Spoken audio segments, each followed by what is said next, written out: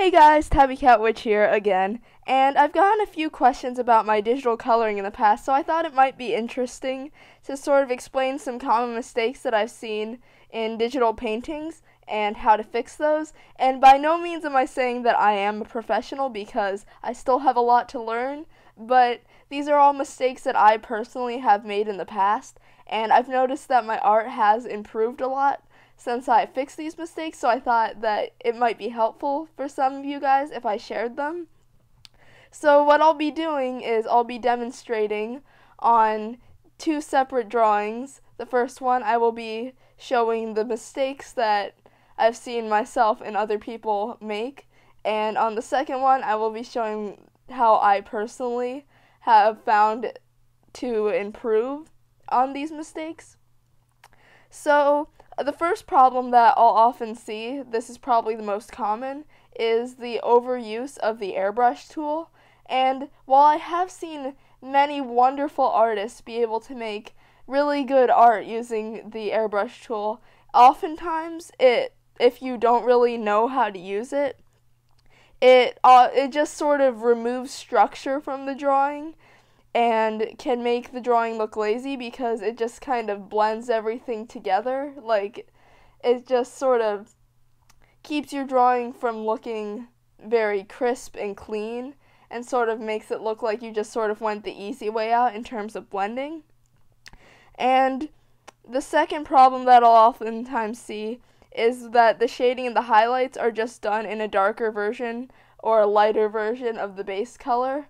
And you'll oftentimes hear artists say that you shouldn't just do highlights with white or you shouldn't just do shading with black, but they never really touch on the fact that this sort of shading with black or white is still conveyed if you just use a darker or lighter version of the base color.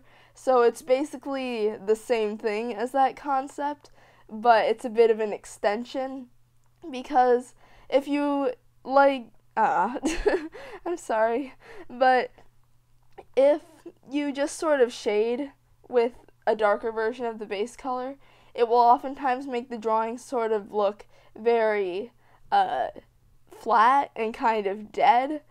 So you definitely want to try and use more colors whenever you're shading. And a big problem that a lot of people also have is that they won't use reference when they're shading or putting in the highlights.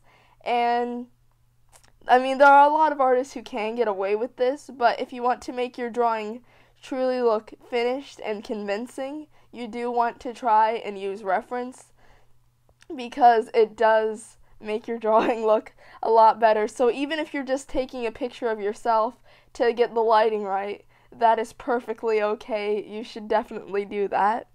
And this is the last one is one that I personally did not demonstrate in the drawing because it would have been very time consuming and I didn't want to necessarily deal with it. But I've seen this is probably a very common one that I have seen a lot of people do where they will fully render one area of the drawing and just sort of leave another area very unfinished. And this is mostly like a lot of artists will like to fully render out the face and render out the hair and then not really pay much attention to the clothing or the arms or whatnot. And this sort of gives a very inconsistent look to the drawing when it's finished and it makes it sort of look like the area that is fully rendered is sort of detached from the area that is not fully rendered, and this is definitely not something that I'm assuming you would want to be going for in your art. So now onto the fixes. Time to add a bit of optimism to this, but mainly this I sort of touched on this a bit earlier, but you should be using multiple colors whenever you're shading, whether it be traditionally, digitally, whatnot, but you should be using blues, greens, reds, purples, etc. Because it's sort of like it makes the drawing look more expressive and lively. And in the same realm, you should be using pinks, yellows, and cyans, and those sort of brighter colors to do highlights instead of just straight white, because unless, of course, the light source is white, in which case it might be better for you to use white, but if the light source's color is not necessarily defined, or you're just doing a portrait or something like that, I found that it generally looks a lot better whenever you use colored highlights. So, and like I said before, you should definitely use reference when you're shading. Just take a picture of yourself or find a reference online. And you should have your detail be consistent throughout the entire piece. So if that means just leaving detail out of the face and hair, or adding more detail to the clothing and the rest of the body, either way works. It depends on what you want to do, but just try to make sure that the detail is consistent throughout the piece, and if it's not, make it so that it sort of like is able to transition down through the piece. So what I've seen some people do is they will fully render the hair and the face, and they'll like render the shoulder area a bit less, and then just sort of have it like sort of blur off towards the end, I guess, in terms of how much detail they're putting in. So by doing this, you make the finished product look better because it's generally more expressive, consistent, and interesting.